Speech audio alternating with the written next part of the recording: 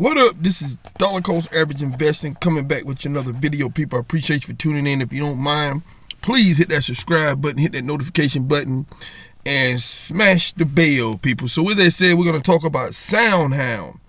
And, Soundhound, could it be the next Palantir, people? We're going to get into it. Now, Soundhound is up 347% for the year, people. So, where's Soundhound going at? I'm talking about now. With that said, I remember Soundhound when Nvidia first took off and everything, and the stock was pretty much the stock was trading pretty like way down here, like $3, $4, and I went to scoop that up. I started scooping it up, $4, $4 a share and stuff like that, very cheap and everything. And we would run up and come back down. So I just kind of dollar cost averaging to it. Now, here we go. Soundhound's trading at $9.31. I'm long Soundhound, people. I'm diamond hands on Soundhound. So we're going to get into it and see what we got going on when it comes to Soundhound. So right now, can Soundhound AI be the next Palantir? So we're going to get into it. Now, with that said, right here, now it says Soundhound AI is having a strong 2024. Now, Soundhound AI isn't trying to hide what it does is with its name. It has an AI-powered audio recognition platform that helps convert speech input to format that AI can use as an input. Now, in the note, Nvidia has stake in Soundhound and stuff like that, so that should be well worth noted and thinking about, especially at these prices that Soundhound is at. Some of these companies could buy into it. And so let's get into more of the article now. This technology has ramification everywhere and has already found many uses and cases. Now, Soundhound AI technology has already brought an AI-driven drive-through window digital assistants in cars and banking. This is wide use case and only just the beginning of Soundhound AI. As you can imagine, there are countless places where having accurate speech input into AI model would be very useful.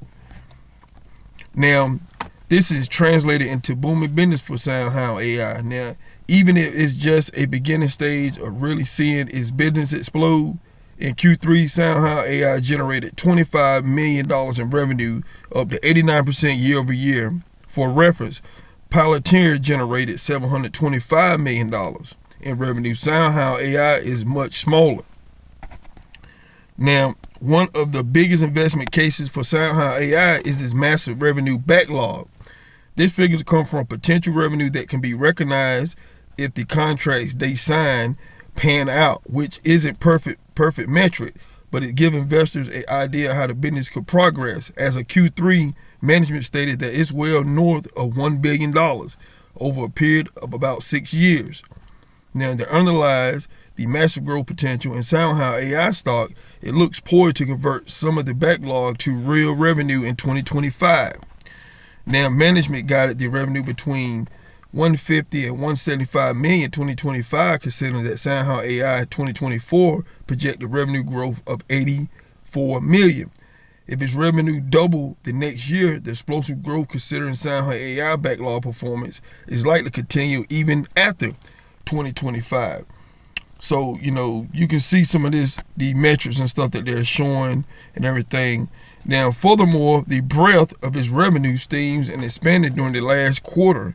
90% of revenue comes from the automotive section. Now, no sector account for more than 25% total revenue on a customer level.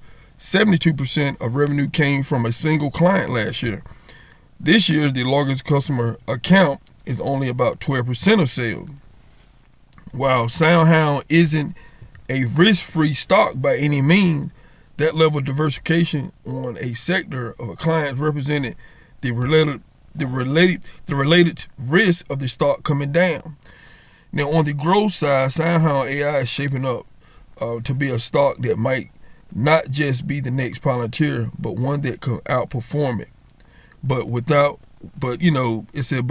without any risk. So, with that said, that's one thing. When I looked at Palantir for years, a lot of people had negative, talk about Palantir and stuff. When Palantir was $7, $6 or $8, I was buying it then, and just dollar cost share. I bought a stake in it, and then I dollar cost average in it and stuff, people. So when you dollar cost average and stuff, something like Soundhound, SoFi, Palantir, and these other stocks that's out there, you're basically just, you don't want to go all in at one time, so you just buy a certain amount over the course of months and weeks and stuff and everything. And that's what I have done with most of my companies.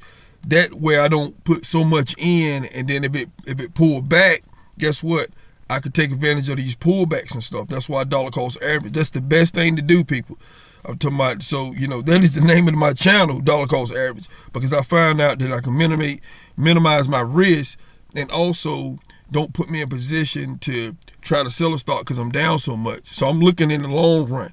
What I did, I put a stake down in Palantir, just like I did Soundhound, just like I did many other these companies, and then I dollar cost average into it and stuff like that, and it has served its purpose, and I had done well. Now, right here, I'm gonna read this little part here. It says Soundhound AI stock is very expensive. Soundhound isn't a fly-by-night stock that nobody heard of. It's well known and generate premium valuation as a result. Just like Palantir, same thing with Palantir though.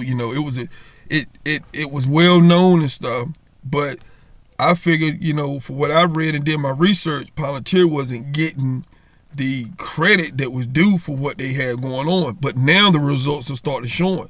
Even right now, people saying Palantir is overvalued and stuff.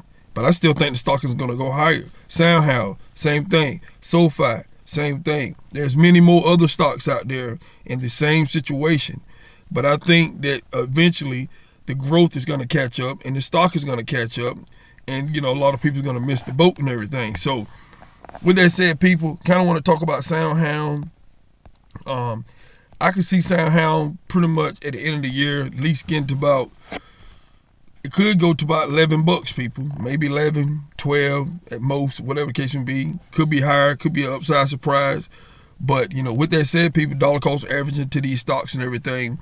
Do your own research. This is not investment advice, stuff like that. I wouldn't go heavy all in or nothing. Dollar cost, I buy a little chunk, dollar cost averaging into it. You get a pullback, buy it up, because all these dips gonna be bought up in a lot of these companies and stuff. But when the year-end rally that we're looking at, who knows, people? So we can have a good run. You don't want to miss out. With the transition administration, it's gonna make a lot of difference in some of these growth stocks and stuff that we've been talking about. So with that said, people, this is dollar cost average investing, and I'll catch you on the next one.